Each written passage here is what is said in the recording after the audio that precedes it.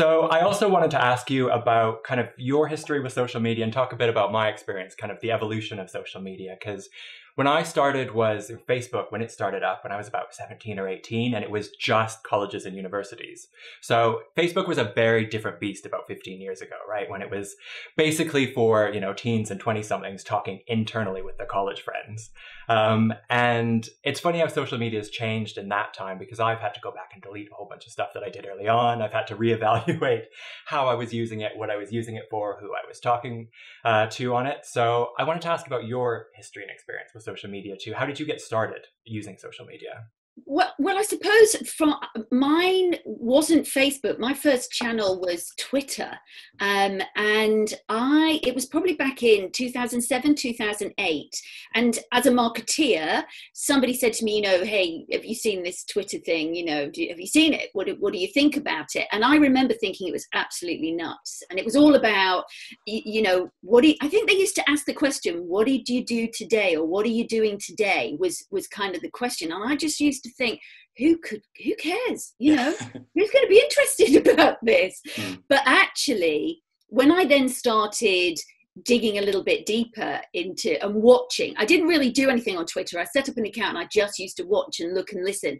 And I started to realize, as a marketeer who was kind of a little bit obsessed with taking care of the customer, and that, brands and organizations really should be listening more intently to their customers, and them always purporting that that's what they wanted to do, but actually doing everything other than doing that. I started to realize that actually here were channels whereby brands and organizations could directly have conversations and directly be listening in to what was going on exactly with their customers. What are you doing today? Well, brands and organizations could be asking those questions and finding out, because I started to see the flow of conversation and think, actually, this is a really interesting conversational tool. Right now, brands can not only be listening, but they can also be having conversations. And this was quite in the early days, that was not many people were really doing stuff. And I started looking at what brands and organizations were starting to do in the US.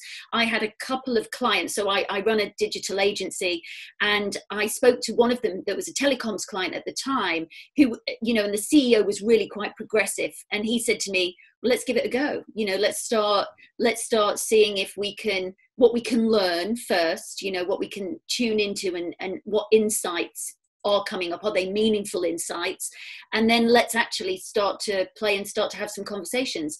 And that's when I started to really, really look at the power of what these channels could do. And Twitter is still, of course, I have a profile on most of the channels, but Twitter is probably still my favorite. And that's weird, because so many people say to me, I don't get Twitter. It's the one channel they don't get, but for me it is such an insightful tool. And even though it's evolved and it's changed, it's still super useful.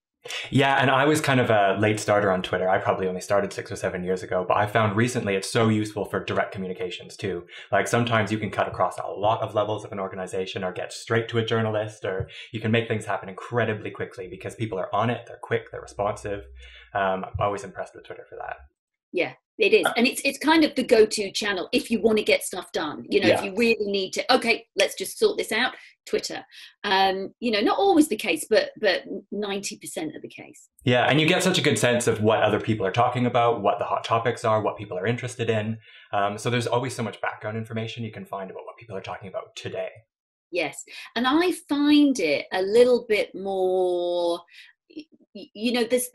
there's truer conversations. It's a bit more authentic. I mean, there's the usual nonsense that you'll get, but you can really tap into some really interesting conversations. I mean, today I've been, and the people that you can listen with and converse with are people that you just would never be able to do that with ordinarily.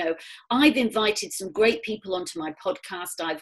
I've had conversations with authors that even when I was at business school, in 1996, these people were, I deemed these people as heroes. And now I have regular conversations with them around, intelligent conversations with them around things that we're passionate about. which just would never ordinarily been able to happen. And that's what not just Twitter, but that's what social media, enables. And I think the other point in that is so important that not everyone realizes is it's really about shaping your own experience, right? Is making sure you follow people that you want to hear what they're saying, that you want to connect with, because your kind of social media environment is hugely dependent on what people are posting around you. And some people talk about how it's toxic or it's negative, but don't follow those people, right? Like, make sure you're shaping that environment to be the environment you want to be in. Yeah, and I think we do a good job of that throughout the book, across most of the topics that we're talking about, is that, making sure that people are empowered and understand the level of control that they do have. I mean, I know we talk about some of the downsides and the challenges around data and privacy and some of the realities of all of that. But when it comes to your profile, your digital footprint, I mean, you said yourself, you had to go back, you had to clean things up, you had to be mindful and careful about, what you were doing. You do have a lot of control about who you connect with, who you don't want to connect with. If people aren't, when people talk about trolling and various bits and things, you can reduce that. You can avoid that noise. So you are in control of your channels. You are in control of your networks. And I think sometimes people forget that and are worried and concerned about that, that they can't control it. But actually, there's an awful lot you can control. Yeah, and that's why you need to think about it and be making sure you're actively managing it and doing it deliberately, going in with a purpose and a topic you want to talk about or a group of people you want to engage with. Because it is easy to get caught up in negative stuff if you're just kind of letting everything happen to you instead of shaping your environment yourself. 100%.